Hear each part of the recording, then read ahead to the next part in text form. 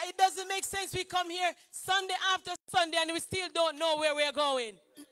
We have no aim, we have no desire, we have no determination. We just come and go through the motions and go home. It makes no sense. We have to know where we are going. We have to know who we are and whose we are. Hallelujah. So, saints of God, just worship him as if it was the last day we have on earth.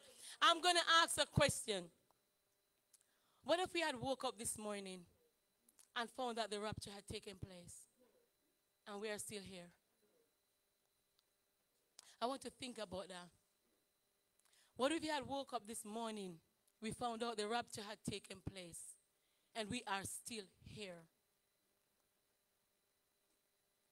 When we come into the house of God, we need to worship him as if it's the last day we have on this earth. Amen. As if it's the last day we have here on this earth. It doesn't matter, not even when we come to church. Every day we get up, we should live as if it's the last day we have here on this earth. So no matter what we do, we should please God in everything that we do. Pleasing God and not man. For us to live is Christ Jesus. So we're not just worshiping when we come into the house of God. We should have a praise every day. In the workplace, in the home, in the kitchen, cooking, no matter where we are. We should have a praise. Hallelujah. It should not be hard to worship God because we should come here worshiping. Hallelujah. We should walk through the doors with a praise and enter into his courts with thanksgiving and into his courts with praise. Be thankful unto him and bless his name, for the Lord is good. His mercy is everlasting and his truth endure to all generations. Hallelujah. Nobody has to pump us to worship God. Nobody has to force us to worship God. It should be a natural thing. Hallelujah. It should come natural. Hallelujah. Thank you, Jesus. Hallelujah. Hallelujah. Hallelujah. Hallelujah. Thank you, Jesus. Hallelujah. Troublesome times I hear, filling man's heart with fear. Freedom we all hold dear, now is at stake. Humble your heart to God, save from that chastening rod. Seek the way pilgrims trod, Christians awake. Jesus is coming soon, morning or night or noon. Many will meet their doom. Trumpets will sound, all of the dead shall rise. Righteous meet in the skies, going where no one dies, heavenward bound. My Jesus is coming soon, morning or night or noon. Trumpets will sound, all of the dead shall rise. Righteous meet in the skies, going where no one dies, heavenward bound. My Jesus is coming soon, morning or night or noon. Many will meet their doom. Trumpets will sound, all of the dead shall rise. Righteous meet in the skies, going where no one dies, heavenward bound. Going where no one dies, heavenward bound. Going where no one dies, heavenward bound. Do you believe that one day you're going where no one dies? What a sweet thing to realize that, one day, it's a great anticipation to know that one day we are going where no one dies. No more tears, no more heartache, no more pain. Last year I lost my father. This year I lost my brother. And all of that heartache and pain. And when I realized that the Bible said, if in this life only we have hope, we will be of all men most miserable. But one day we have a hope that we're going to be with King Jesus. No more pain, no more death, no more dying, no more tears. Hallelujah. No more heartache. Glory to God. Hallelujah. It's a wonderful feeling.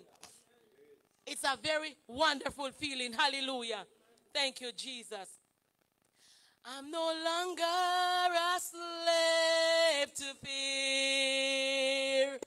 I am a child of God. I'm no longer a slave to fear. I am a child of God. From my mother's womb, you have chosen me. Your love runs through my veins. I've been born again into your family. Your love has known my name. I'm no longer a slave to fear. I am a child of God. I'm no longer a slave to fear. I am a child of God. I am a child of God. Hallelujah. Thank you, Jesus. Thank you, Jesus. Nobody has to guess when they see us, even on the street, to say if we're a child of God. Nobody, sorry, have to ask a question. The Bible said we are in this world. We are not of this world. So no matter where we are, in the store, everywhere, we should be identified with Christ. It should not be a second guessing if we are a child of God. The Bible said, by the fruit you shall know them. So as children of God, we should be identified with Christ. You know, I have this song that I'm going to sing. It's an old song. But you know, I keep on saying at times that some people are singing on the choir, preaching in the pew, and still on their merry way to hell. Still on their merry way to hell. Some people on their way to hell with heaven on their minds. So, saints of God, if we know that we are not living right, let us go to the potter's house. Let us go to the potter's house. Let us put ourselves on the. Let him put us on the wings of his grace and mercy. Because you know, we sin in thoughts, words, and actions. We sin sometimes we don't even realize that we sin. We are living some lives that it seems that it's the right thing we are doing, but it's not. So at times, you know, we need to go back to the potter's house so he can make us over again. Hallelujah. Thank you, Jesus. Glory. Hallelujah. At times we need to go back to the potter's house so he can make us over again. Because a lot of us, as I said, are sitting in church on our merry way to hell because our lives are not clean. Glory. Hallelujah. Our lives are not clean. What we are doing is not lined up with God. God is not pleased with a lot of us. He's not pleased with us. So today I want to encourage somebody. Go back to the potter's house. If your life is not worth living and your hope is sinking fast, if your feet have crumbled under from the rubble and the blast, take a glimpse into your future. Step away from your past. He will give your life new meaning. He will rescue you at last. Have you been to the potter's house? His hand of mercy rescued me. The sinful life that I was living, oh, I know it just wouldn't last. Then I entered into the potter's house. I placed my vessel into his hands. On his wings of grace and mercy, he made me over again. I know It took some doing, for I was twisted and I was lean. My countenance was haggard, I was bitter and I was mean. But Jesus placed me on a spindle where my heart began to glean. On his wings of grace and mercy, he made me whole. He made me clean. Have you been to the potter's house? His hand of mercy, he lifted me. The sinful life that I was living, I know it just would not last. Then I entered into the potter's house. I placed my vessel into his hands. On his wings of grace and mercy, he made me over again. I'm going to try to do the first verse again because I want to talk to somebody. I want to minister to somebody this morning. Hallelujah. I want to minister to somebody. Glory to God. Hallelujah. You need to go back to the potter's house. Glory. Hallelujah. If your life is not worth living and your hope is sinking fast, if your feet have crumbled under from the rubble and the blast, take a glimpse into your future. Step away from your past. He will give your life new meaning. He will rescue you at last. Take a glimpse into your future. Step away. Hallelujah. Step away. Step away from the past. Glory, hallelujah. He will give your life new meaning. He will rescue you at last. Have you been to the potter's house? His hand of mercy lifted me. The sinful life that I was living, oh, I know it just wouldn't last. Then I entered into the potter's house. I placed my vessel into his hands. On his wings of grace and mercy, he made me over again. Have you been to the potter's house? His hand of mercy, it lifted me. The sinful life that I was living, oh, I know it just wouldn't last. Then I entered into the potter's house. I placed my vessel into his hands. On his wings of grace and mercy, he made me over again. On his wings of grace and mercy, he'll make you over again. Hallelujah. Thank you, Jesus. Hallelujah. Hallelujah. Thank you, Jesus. Hallelujah. Glory to your name, Jesus. Go into the potter's house. Put your vest into his hand. On his wings of grace and mercy, he'll make you over again. Thank you, Jesus. Amen. Amen.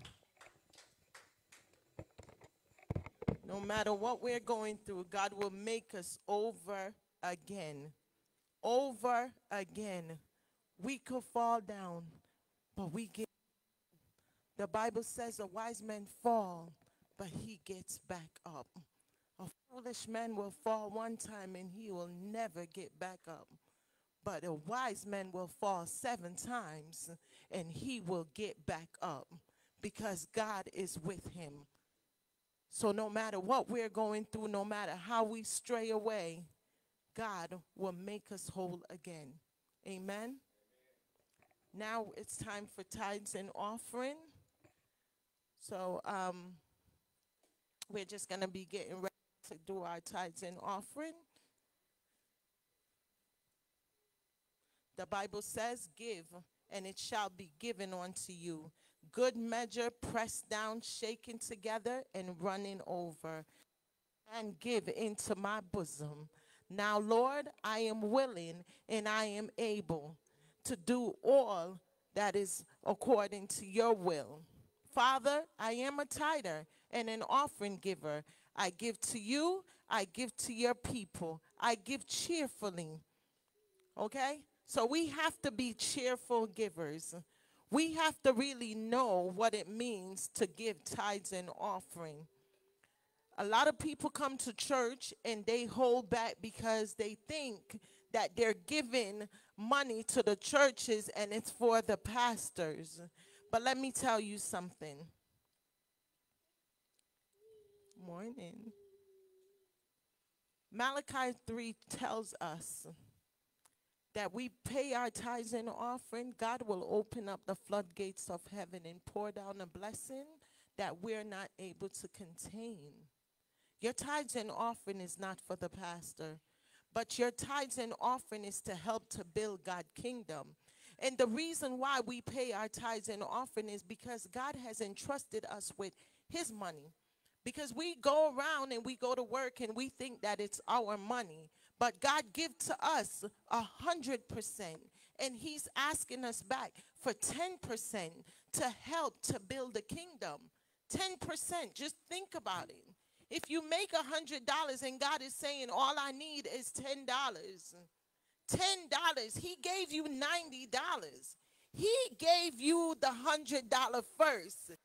He wants to know if you're faithful to give him back $10 so that he can bless you. Not just bless you, but bless your children, your children. God is so amazing. And when you throw your tithes and offering, just understand that you will see God work in your life. It's not only about money. We are praying to God for so many things. Your tithes and offering is not only so you could gain wealth, but so you can have a prosperous life. That is more than the money. Being able to get up. We came to church this morning. I'm standing here. I have a pain in my back, but it's not stopping me. I need to be in the presence of the Lord, to fellowship one to another. I could be at home. I could read the Bible at home. But I tell you this much. God says we should come in a oneness. Because if I'm here, I'm using myself as an example. And if I have something that I've gone through, I may be able to share my testimony and you may be strengthened by it. You understand? So at the end of the day, this is why we come together in a oneness to fellowship in spirit and in truth, to give God all the glory, all the honor, and all the praise. Amen? Well, Brother Devin, would you like to sing us a song into our tithes and offering?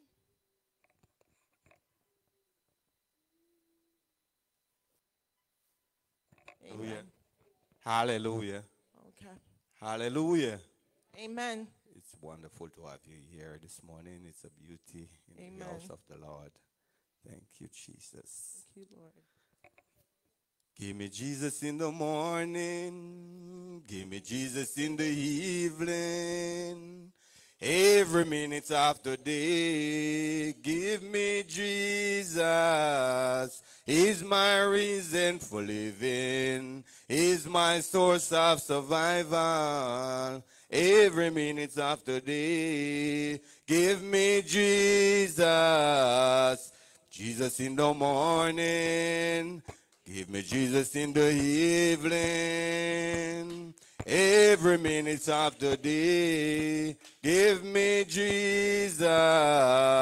He's my reason for living. He's my source of survival. Every minute of the day, give me Jesus. And when my friend forsake me, and when all hope is lost, just call on the name of Jesus. That's where my future lies. For he is my reason for living. He is my source of survival. Every minute of the day, give me Jesus. Hallelujah. Amen. Thank you, Brother Devin. Amen and amen. Just a quick reminder that for those who want to pay their tithes, their offering, want to sow a seed, you can do so through PayPal, Zelle, Cash App, and the phone number to use is 860-634-8557, and I'll repeat that, 860-634-8557. Amen. Amen. Let us all be on our feet as we are about to bless today's tithes and offering.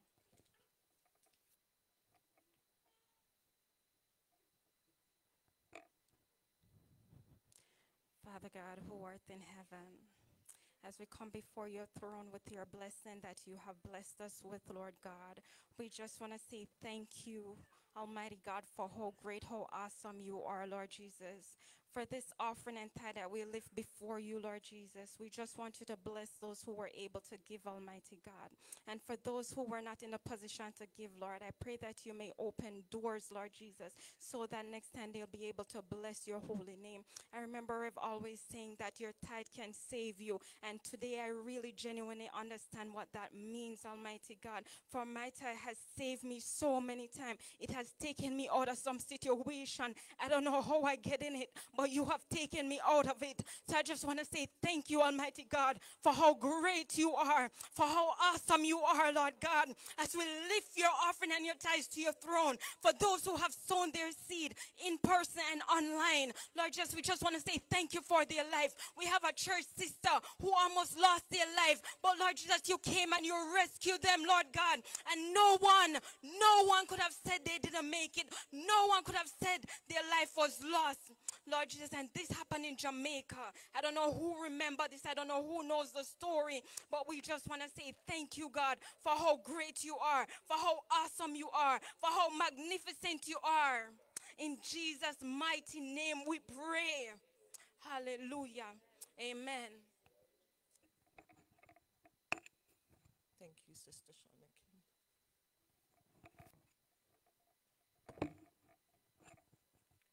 Well, can everyone be on their feet so that we can welcome our Reverend? So we can welcome our Reverend Pastor Joycelyn Rattigan. This morning, we welcome you in the care of the Lord. Amen.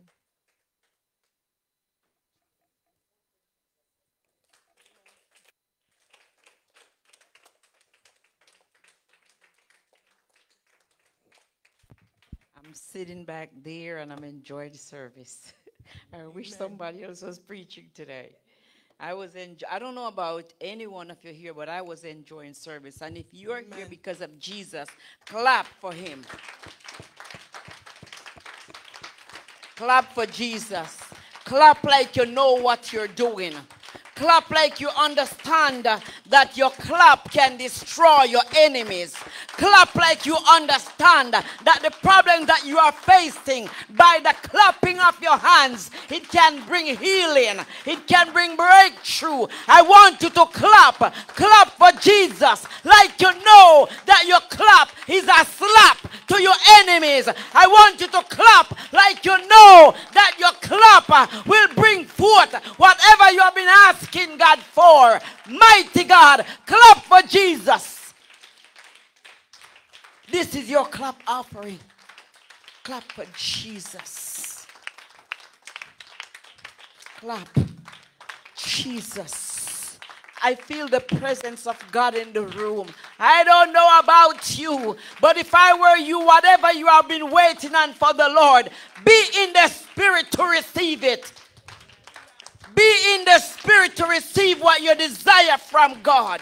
No man can bless you. No woman can bless you. Jesus. Hallelujah. Thank you, Jesus.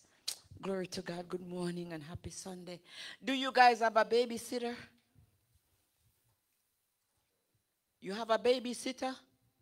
Where is the babysitter? The babysitter need deliverance. Somebody clap for Jesus. You got to be careful. Your babysitter needs serious deliverance. Maybe you might not understand what I'm saying because you are not where I am in the spirit. But you know the babysitter needs serious prayers and deliverance. Amen. Jesus, somebody clap for Jesus. You know, the Bible tells us that Jonathan was David's son.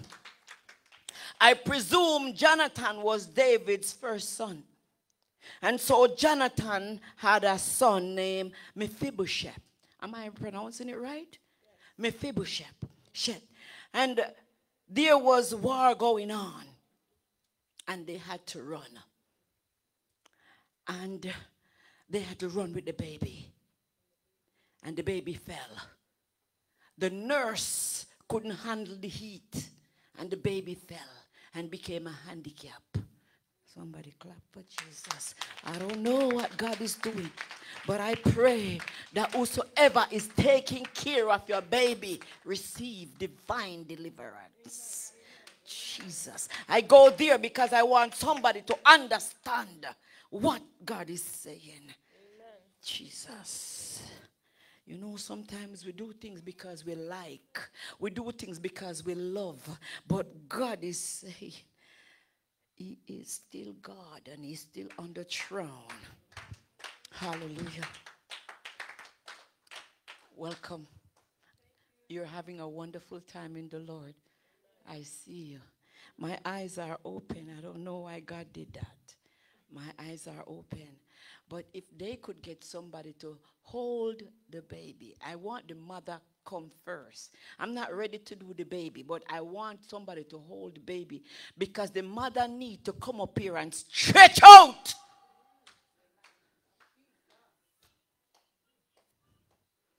Yeah, Jesus. You're not here because you want to. You're here because God brought you. God worked it out so you could be here. Stand on this side. Stand on this side. Sister Babette, come stand up behind this woman. This is what God is saying. You got something that she desire. I don't know what it is. Stand up. God said you have something that this woman. I want you to raise your hand before God. You don't have to know her. You don't have to know anybody in this room. Just think about Jesus right now and what He is trying to heal you. I know I was sitting behind you and I see you're in cramps and all of that. But the Lord said there is something in you that needs to come out. Look at me. Open your eyes. What did the doctor say? You didn't go to the doctor for this. You need to. It's medical. All right? Raise your hand. Raise them. Don't be afraid. Raise them. We're going to pray for her. Hallelujah. Is this your first child? Yes. The first time? Yes, first child. Okay. First time getting pregnant? Yes. Let us pray for her. We know you come to get a baby dedicated, but you need prayers. Look at me. When was the last time you've been in church? That's okay. That's fine. God is here, and He wants you to know Jesus loves you. Amen. Jesus, look at me. Jesus loves you. Jesus loves you. You know, there are some people that will say they're not into any malice with God. Don't say that, okay? He loves you. And God is going to start sending people to prophesy over you. God is going to use her to prophesy in your life. Amen. And when God is using her, don't look at her as a relative or a sibling. Look at her as a woman of God that God has chosen to minister to you. You see, if you don't want to go to church, the church will come to you. And that's how much He loves you. Amen. So people of God, let us pray for this woman. As you are here, be in the spirit. We're not going to pray for her because she's here to get a baby dedicated. Pray for her like she was a family to you. Pray for her like you know her a long time. Pray for her like you went to school with her and you're running to her today. That is the kind of prayer she needs. Pray for her like you know the woman. She cannot see what's going on in the spirit, so we are here to pray. Pray for her like you know her story. Pray for her like you know what God is about to do. Open your mouth and ask God to bless her. Hey, Jesus. Hey, Mama Kosato. Raya Baba Koshaya. In the name of Jesus Christ of Nazareth. Oh God, we place your daughter before you. Have mercy upon her. Have mercy upon her, Lord. Have mercy upon her, Lord. Show mercy to your daughter today. Let it be well with her, Daddy Jesus. Give her peace. Give her peace, Lord. Give her peace. Give her peace. Mighty God. Give her peace, Daddy Jesus. Let it be well with this woman, my God. Have mercy. Show mercy. Oh, Jesus, from the crown of her head to the sole of her feet, we ask you, Lord, to have mercy upon her. Let your will be done in her life today. Jesus. Jesus. Jesus. Hey, show mercy, Lord. Oh God, you said you show mercy to who you want to show mercy to. You say you show mercy, Lord God, to who you want to show mercy to. And today we ask you in the name of Jesus Christ.